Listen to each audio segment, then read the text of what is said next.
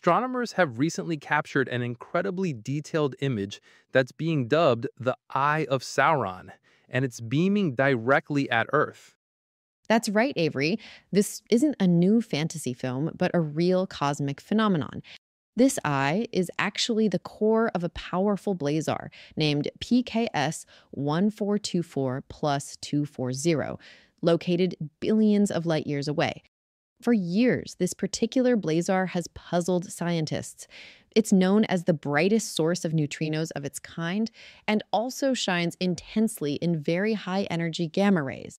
But here's the kicker. Its cosmic jet seemed to drift unusually slowly, which defied the assumption that only rapidly moving jets could produce such powerful emissions. It was a real head-scratcher.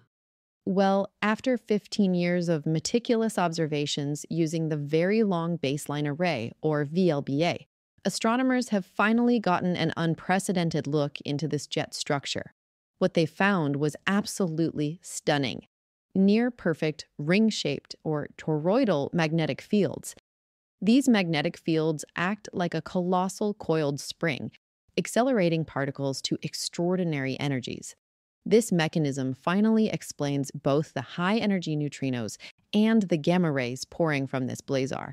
It's a massive breakthrough in multi-messenger astronomy, solidifying the link between these relativistic jets, high-energy neutrinos, and the role of magnetic fields in shaping cosmic accelerators.